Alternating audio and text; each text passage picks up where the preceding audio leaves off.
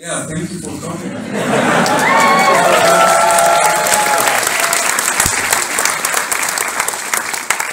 Yeah, wow, this is amazing, and you guys are great. I want to wear that instead. You love talking, so you. Well, we are super happy to be here, and it's amazing to see people together in a room watching films on big screen.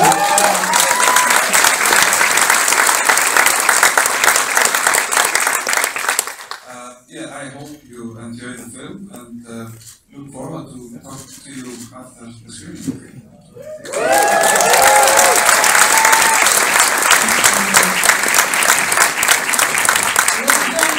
Please enjoy the West Coast premiere of Lamb.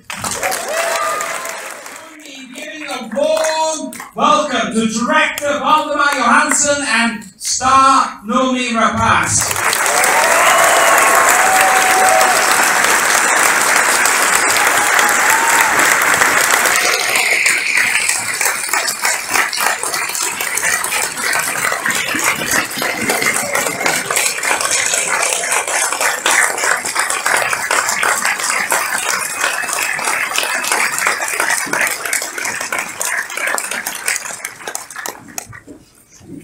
Right. I'll start. Congratulations. That was an amazing film.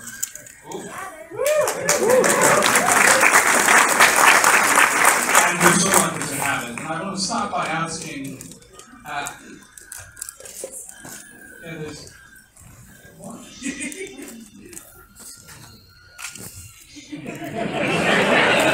I have no idea what that is, but that's so beyond that. That's like I can hear screams coming from the stage. I'm so sorry. Let's start by talking about the origin of the film, Valdimar. Like, how did you come up with the story? What inspired you? It's such a unique story, about motherhood, about nature, about isolation. Can you talk a bit about that? Yes. Hello.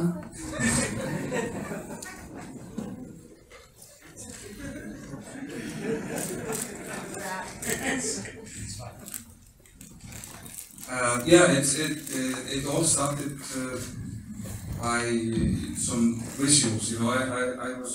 I wanted to make a feature film, and so I started collecting some reference to create some mood, and what I knew was that I already did some drawings of Arta, and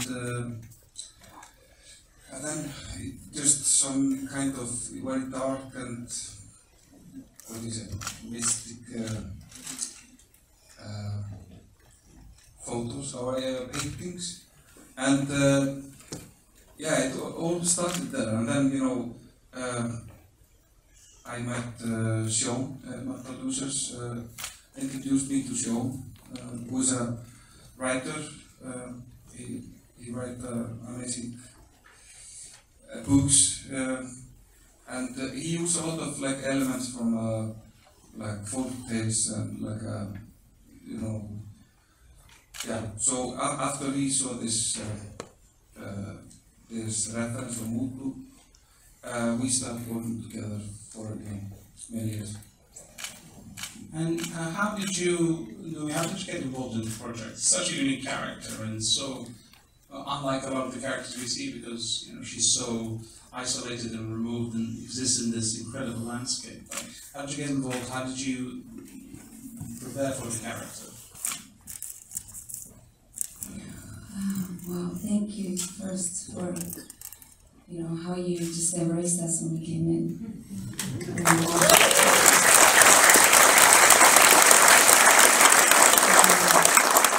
So basically, the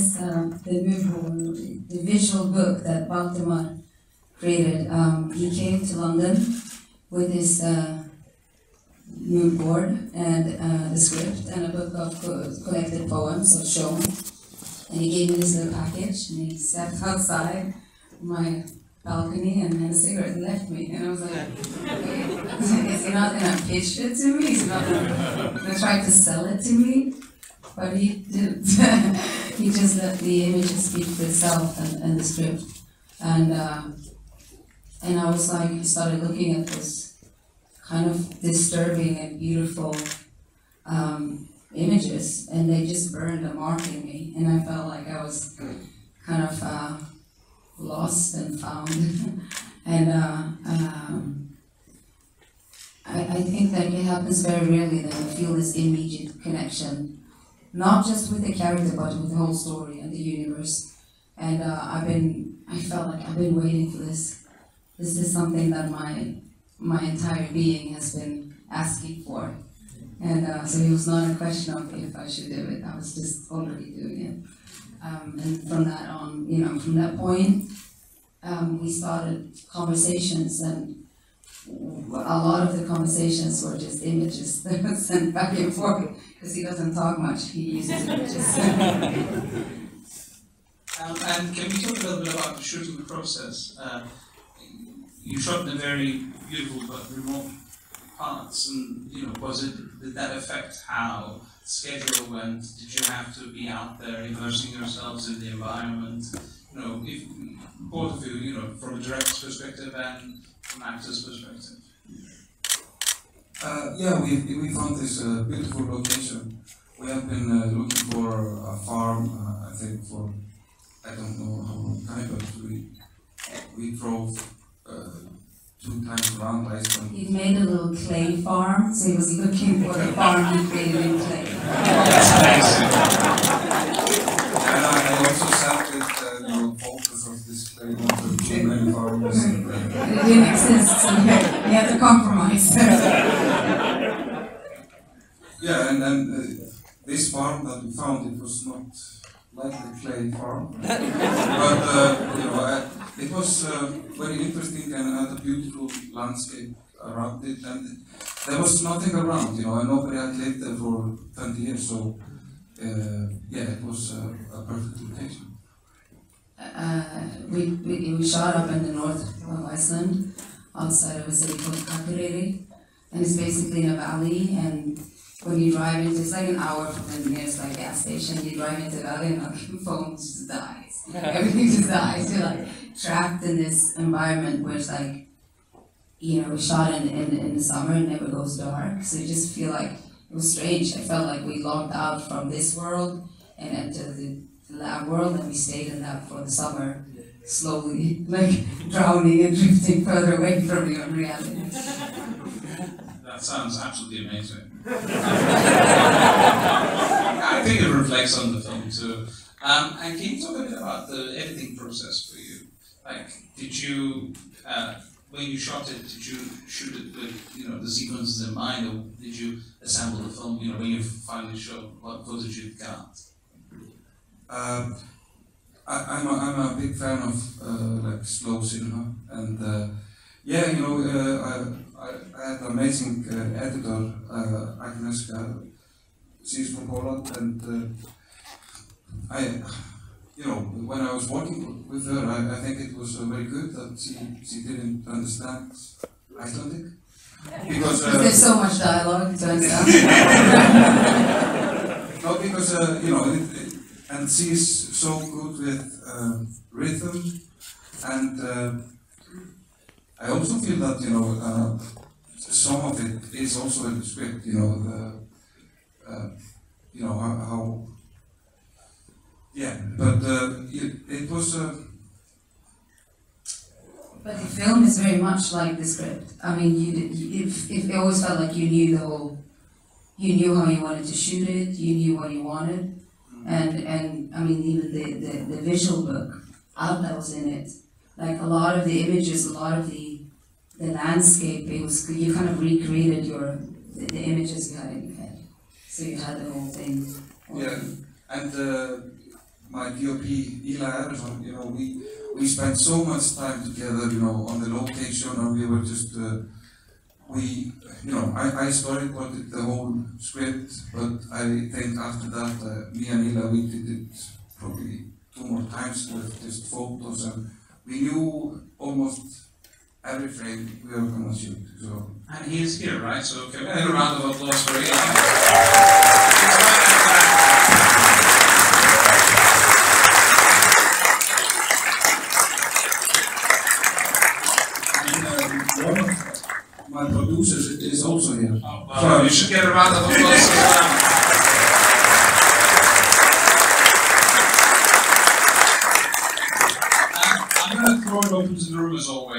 make it good questions. So, who has a question? I see a hand up there. Are we getting mics to people? Do I see anyone running? No, you're going to have to project, I'm afraid. Yes, you, madam. Did you set up a functioning farm with the sheep? With the birthing scenes and everything? It looked like you were helping the sheep give birth. Yeah, I was. The farm you finally found, it was, it's been empty for like what, 30 years? 20 years. And then the actual farmer lived like next, like 2 kilometers away. So where we shot like the lambing birth was in that barn, and then the main house was like our own to play with and do whatever we wanted. So. And you know, when you were doing this delivering lambs, you know, it was Noomi's first shooting day. Have you delivered lambs before? All the time. No. No, I came like from another shoot that I wrapped on a Friday in New Orleans and flew to Iceland, drove 6 hours, came to Acre. It was like Sunday and Monday morning. I was waiting in my trailer for the knock, and then like a lamb is coming, and I just run down to the bar.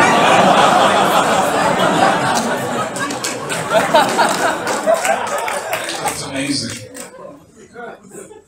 Any other? Oh, let's go there. How did you settle on the name Atta for the baby? We had another name, but we thought it was too long, and me and Trent, we were working with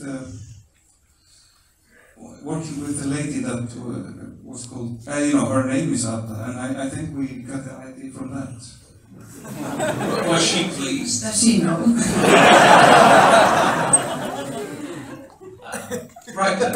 A little more about Atta's character. I found myself really connected to that character, and it was just really beautiful. So can you tell me how she was developed? Yes, I'm very glad that you think she's beautiful, because I also think she's super nice. but you know, it's we worked with a lot of children and 4 lambs. It's like 9 babies and 4 lambs. And puppets, and yeah, we mix it all together. You know, it was all the scenes with Atta. It was very time consuming because we have to do it with all these elements.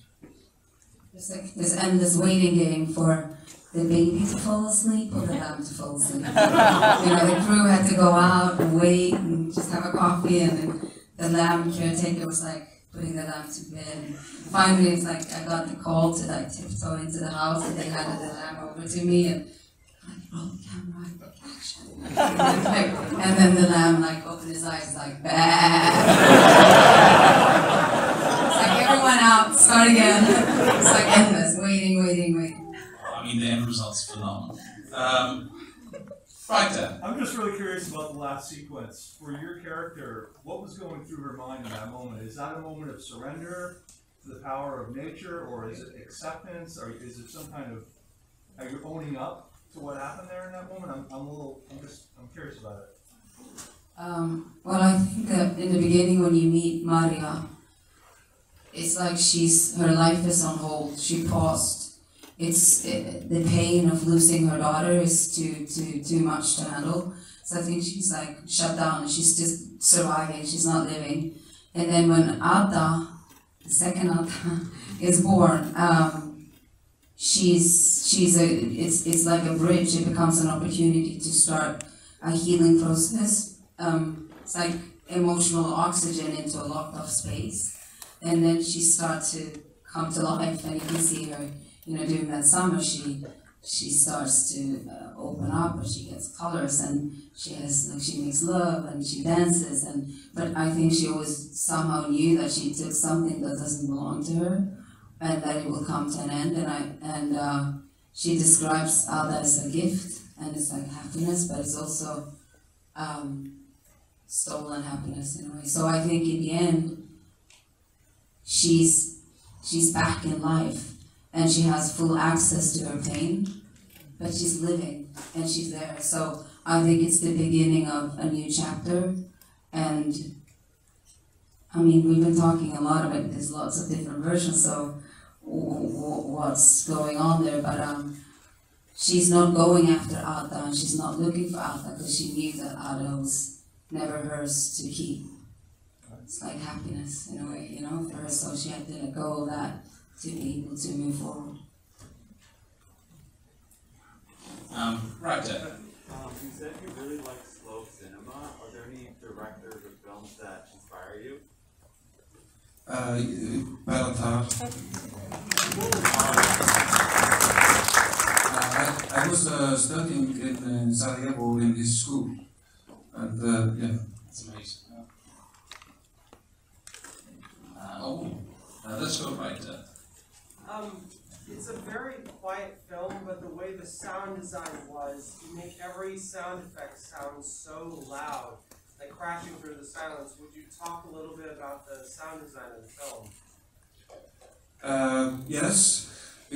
Sound for me is very important, and you know, I think it's almost like just 50% of the film, and we spend a lot of time, working on the sound of this film, and we did it in Trollhättan on a very big screen, and where we saw that it's very nice to do it on a big screen, because then you see all the details, and we I also I'm super happy with Þórir Guðnason, who made the score, because I thought in the beginning that I didn't need a score, but when we start editing the film, then I saw that we needed to have at least something, and I mean that my singing was not enough.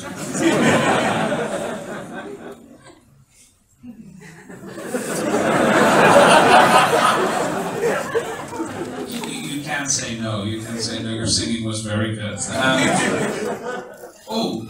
Gentleman stand. Yes, this might be a dumb story question, but I have to ask.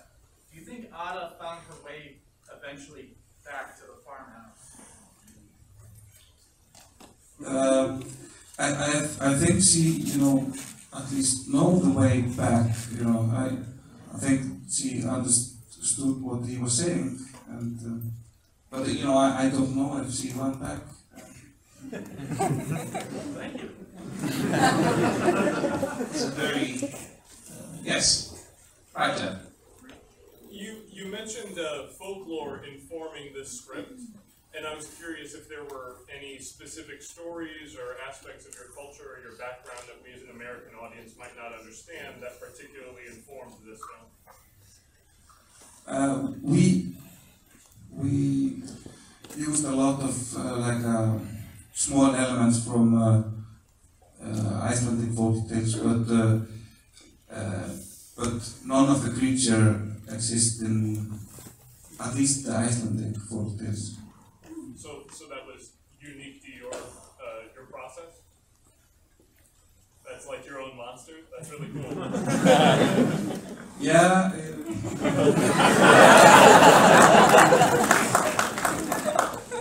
We will take a couple more. Right there. Noomi, you said that you had been waiting for a part like this when you read it, and I was wondering what was sort of the absence of this film that spoke to you in a way that something you felt like you've been holding out for? It was a combination of, I moved to Iceland when I was 5, and I always felt like an outsider and a weirdo. And I remember coming there and I was like, I belong to this country. And I felt like embraced. And nature is it is a character. And it's you can't hide. Like whatever's going on in you will come out there. So if you want to avoid some things, you shouldn't go there. But I always felt that it's a country and it's a very strong energy there somehow that forces me to confront myself. And it kind of brought me back to my roots, and also felt like I peeled off lots of layers of behaviors and half-truths that I didn't needed.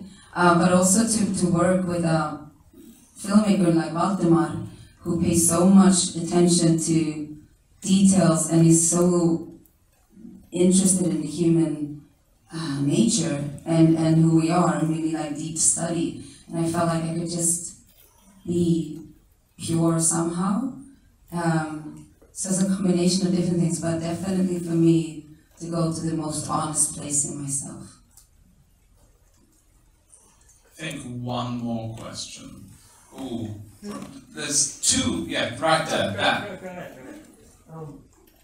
So was it an eye for an eye with Maria killing the mother of Ada, and then the goat man killing the father of Ada? So was that eye for an eye? What do you think?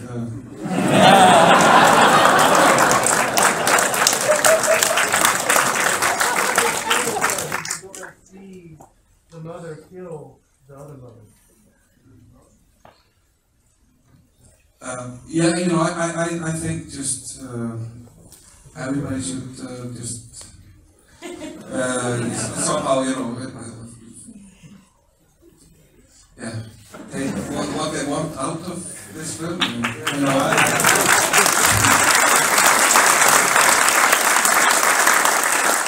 Tell you what, we'll take one more question, just so. Right there.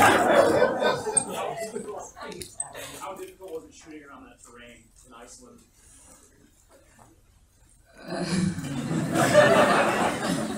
Well, it was hard because it was almost like we were. First of all, it's quite cold in Iceland always, and windy, and in the summer it doesn't get dark, so your body doesn't know what it is. Like you're shooting in the middle of the night in full on daylight, so you start drifting, and so it's like physically and psychologically we were on a quite intense journey, but that also kind of helped us. I felt like all these different elements coming together helped us find the soul of the movie. And I think, you know, you should just always embrace what's harder on you and surrender rather than fight it. Well, please, help join me in applauding for Team Lamb.